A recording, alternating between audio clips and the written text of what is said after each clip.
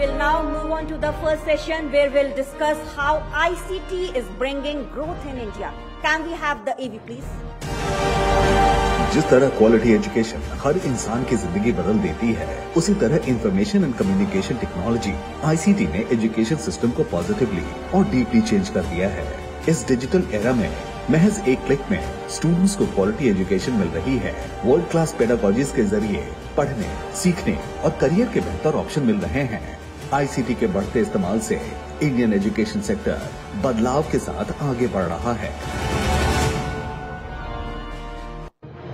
Have a discussion on this topic, I would like to request my colleague Aditi Tyagi to please come on stage.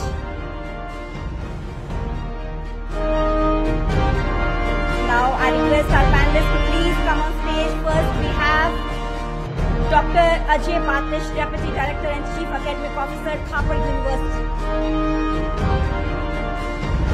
Welcome, sir. Next we have Professor Baldev, Setia, Director, Patel.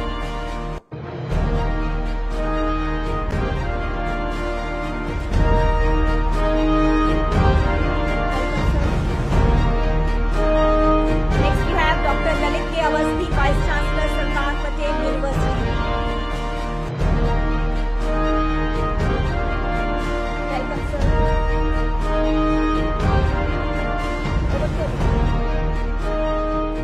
Thank you so much. So, तुसी तैयार हो? तुसी तैयार हो? खाना नहीं खाए तुसी? खाना नहीं खाए? मुझे मजा नहीं आ रहा, मैं दिल्ली से आई हूँ, तालियों में इतनी कंजूसी क्यों? Please huge round of applause for our guest.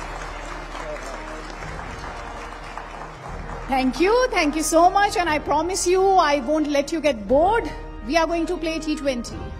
2020 cricket, right? You must be getting matches in Chandigarh also, Mohali I must say. And I promise you I'll try to speak and ask questions that you would have in your mind. So I'm going to start the session, and as you saw in the AV, how ICT is bringing growth in India. Dr. Saab, I'll begin with you. And when I was looking at your LinkedIn profile, I saw that you are an institution yourself. In an age where people like to make changes pretty fast, especially when it comes to workplace, you have been at one institution for close to 25 years. So loyalty, commitment, how have you kept it going, and how much do you think ICT has played a role in this journey of yours? Thank you very much. Yeah, it's working. Okay. Hold the mic closer. Thank you for having me here.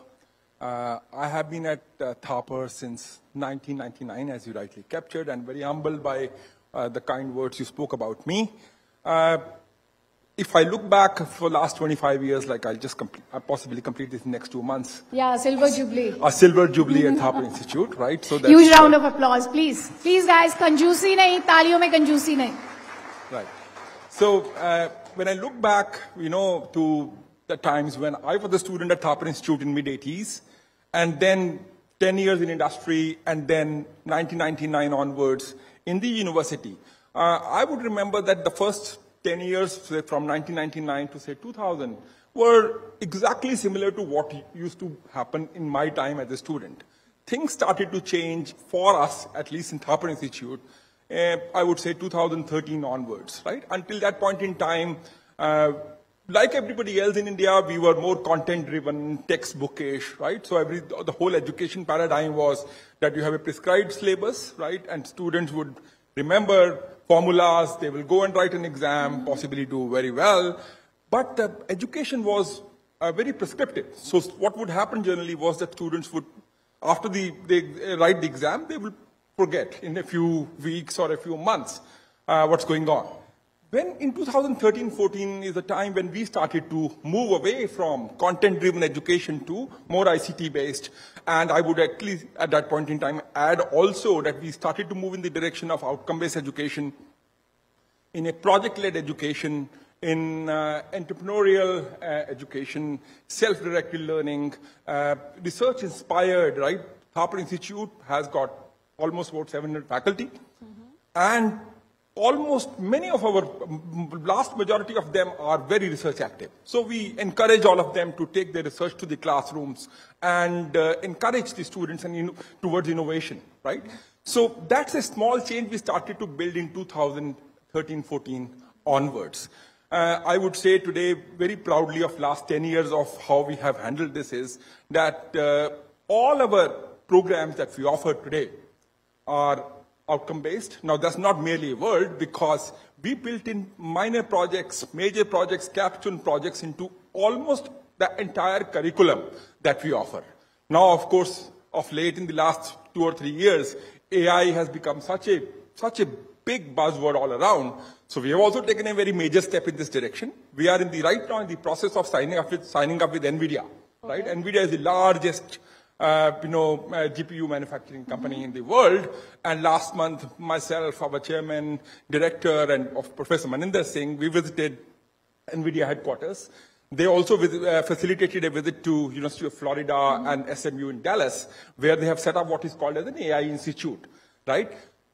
What we are now trying to do over the next, when I say what's going to happen in the future, is that we make everyone AI literate on our campus. Okay. The idea here is that AI is not only just a tech program.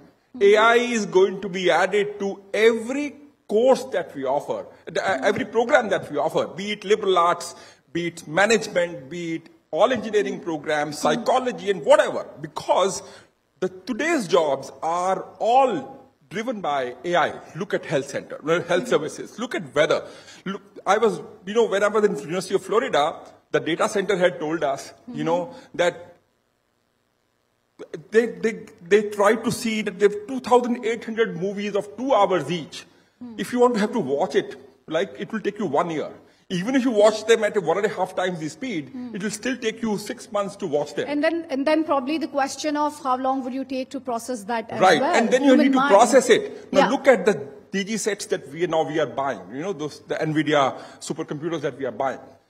They will do that job in 1 second. That kind of an equipment, right? Now look at the weather stations today. If you keep collecting the data we used to do it in the past, it will take you weeks to process the data. Okay. We have to work on a weather situations on an immediate basis, right? So AI is something which is going to majorly impact our lives, and all the jobs, whichever, it's not only tech, every job it will impact. So we have taken this step.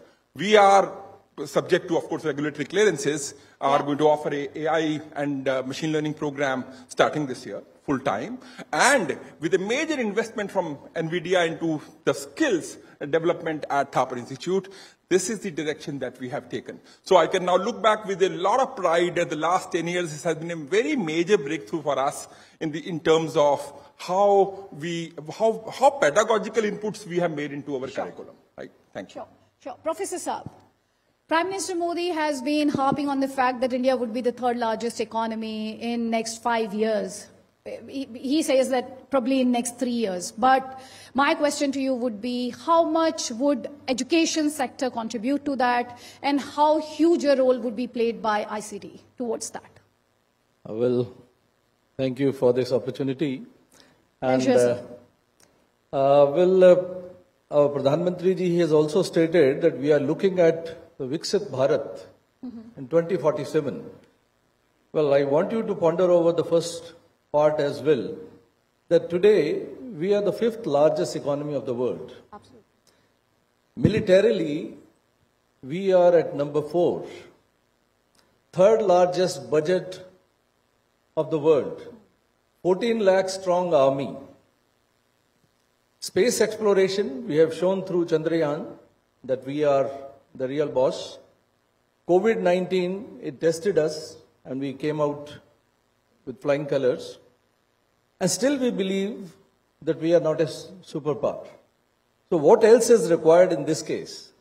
Well, I believe what you stated, that we need to be economically strong still further. And in that, in the whole lot of list if I describe, I find that education is at number 1.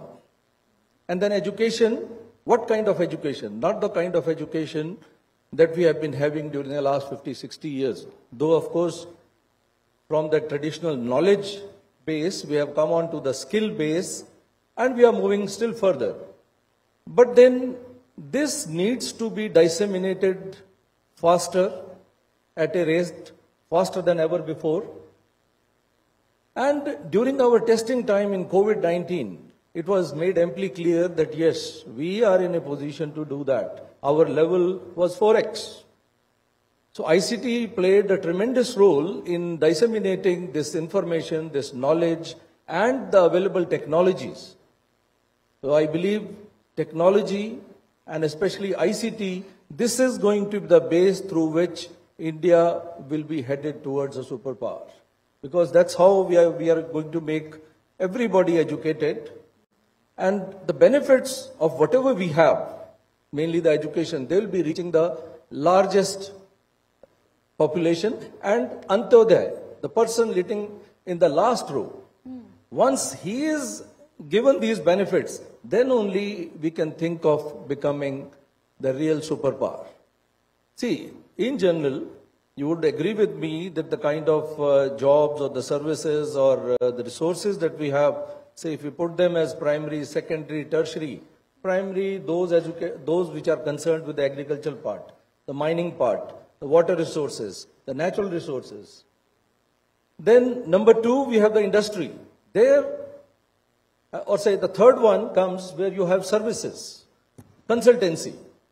The third one is making the largest use of this technology, ICT, be the information for making decisions, or be it the communication and the technology of all sorts.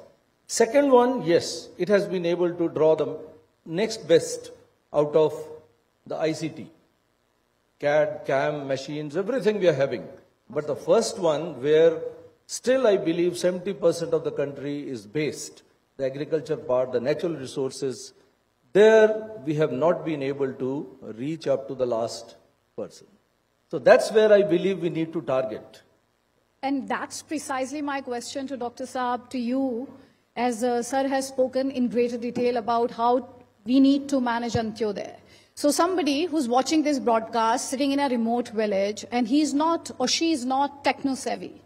Like, for example, yes, technology exists, it comes with its own advantages, but then at the same time, people have certain perception about it. Some people are tech-savvy, some aren't that tech-friendly.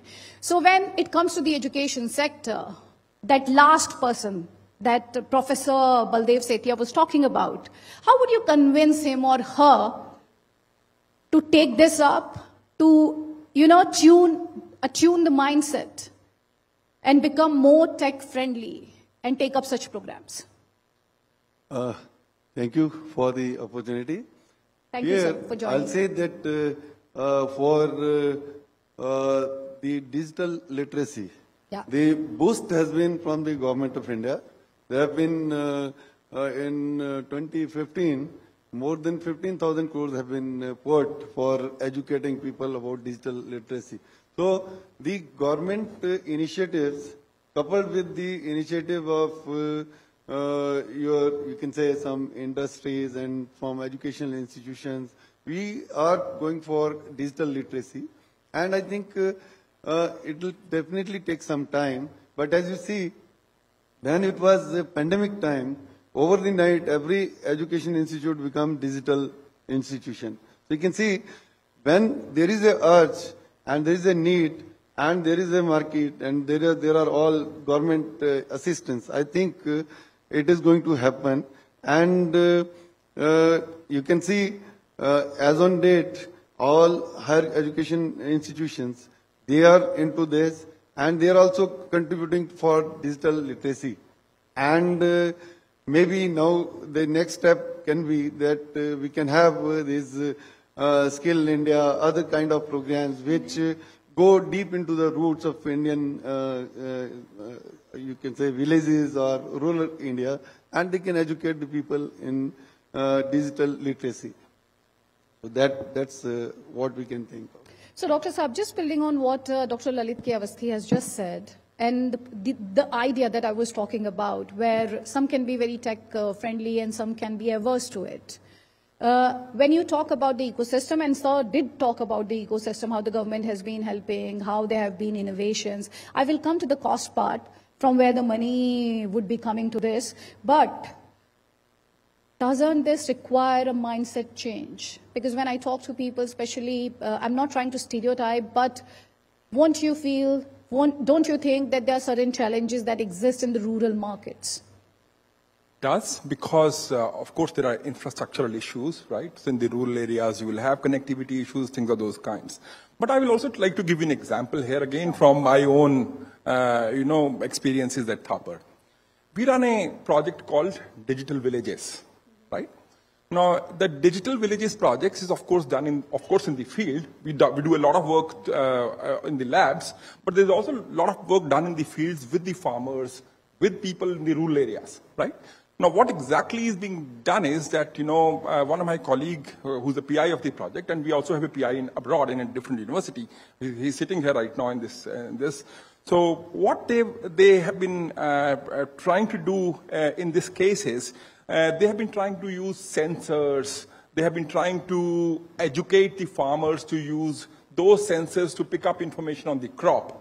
Mm-hmm. I went with them to one of these field studies because we adopted 10 villages near Patel last year, right? And what we did was that they deployed drip irrigation system in some fields and traditional flood irrigation in different fields. And we co-opted the farmers on the field, right? None of them knew how to use those sensors, which actually went into the crop. None of them knew how to use the drones that we actually had put in to capture the crop data and everything. But as soon as we actually made this, infrastructure available to them, the usage was enormous. They just grabbed it with both hands. So what I'm trying to say here is, from this example, is that once the infrastructure reaches these rural areas, the technology will immediately be taken in by all. Right now, But has it? Has it reached these it remote hasn't, areas? Right? Some of the, what my understanding is, those who have close access to the urban centers, there it has definitely reached. But areas which are deeper inside, which are quite far away from the urban centers, there it will still take some time. As Professor Awasthi mentioned, COVID was kind of, for the blessing in disguise, right? At least for the ICT part of it, right? Overnight, something which would have possibly taken us a decade to do, it happened in 2 years, right? Everybody became tech savvy. I remember, school teachers who had never used any ICT tools before, suddenly they were teaching classes over Zoom or something, or other platforms, right? They all became tech savvy. Little children sitting in front of computers and trying to attend classes, games. So all this was actually, accelerated by COVID, right? There were a lot of problems with COVID, but this one was, I would say, was a kind of a advantage which we got from ICT. So what I'm trying to say here is, rural areas still would need infrastructure, bandwidths, all the, everything that is needed to make it ICT ready. We are not yet there, but I think we are on way to get there. Professor Saab, when I was working at UNESCO headquarters in Paris, they used to talk about ICT competence for teachers framework. And the whole idea was democratization of education, especially in the African continent. If I try to ask you a question about how much it has been implemented on the ground and what sort of changes, can one say that education now in India is more democratized as it was in the past? Pardon? As more? Compared to the past? Is it more democratized? Oh, certainly. Education now, I would say, is fully democratized. But look at the teeming millions that we have. Reaching out to people, well, now I'll change the stance a little and put a question before everybody. With or without ICT, if I look back at the last 50 years, our problems have still remained the same. Hunger, unemployment, climate change, we need clean environment, we need energy. So all those have still remained the same.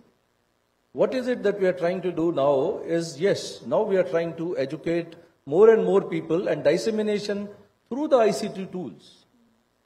This can help us. And in fact, this is one big mode how education can be democratized. So, yes, I mean, I don't find any doubt in that, that it is not democratized. In India, at least, the kind of policies that we have, education for all, yes, the difficulties could be at different levels, but then so far as the facilities, look at even the higher education, which not many countries in the world have. We have perhaps the largest and the cheapest, most economical setup for higher education. No country in the world provides higher education and technical education at such cheap prices. And that's what I believe is democratization, the biggest step towards democratization.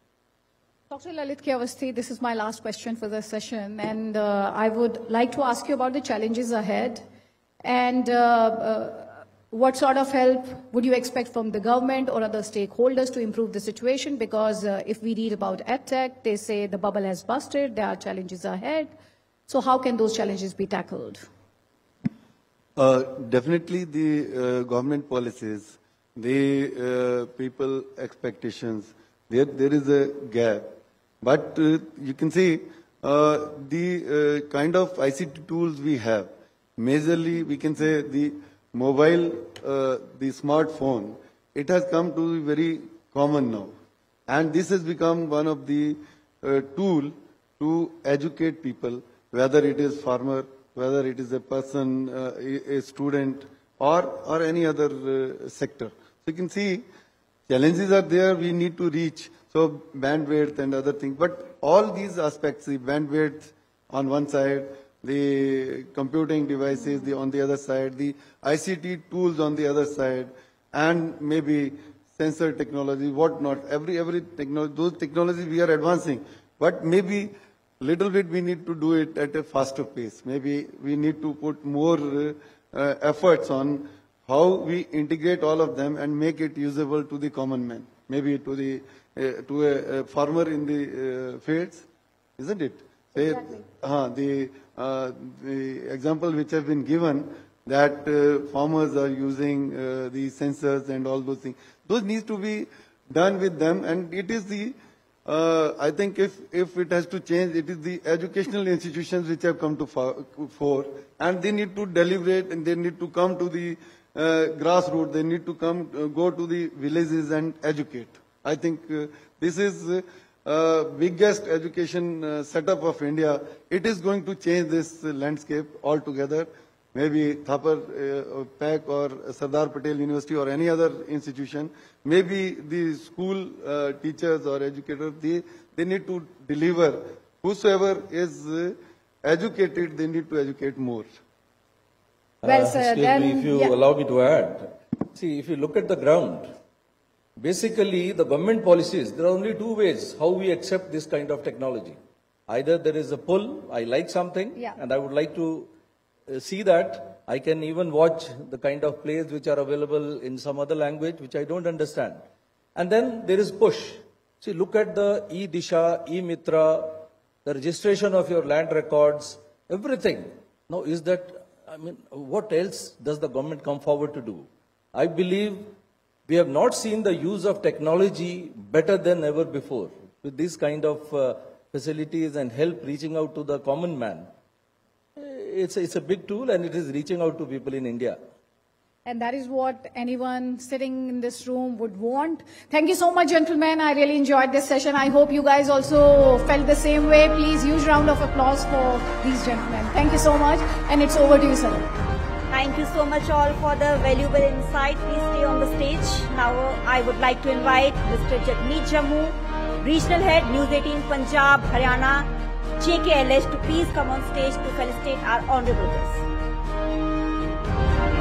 एक तो आप लोग ताली में बड़ी कंजूसी करते हैं. First we have Dr. Ajay Batish, Deputy Director and Chief Academic Officer, Thapar University. Thank you very much, sir. Then we have Professor Baldev Setia, Director, PAC. Thank you so much, sir. Then we have Dr. Lalit Awasthi, Vice Chancellor, Sardar Patel University.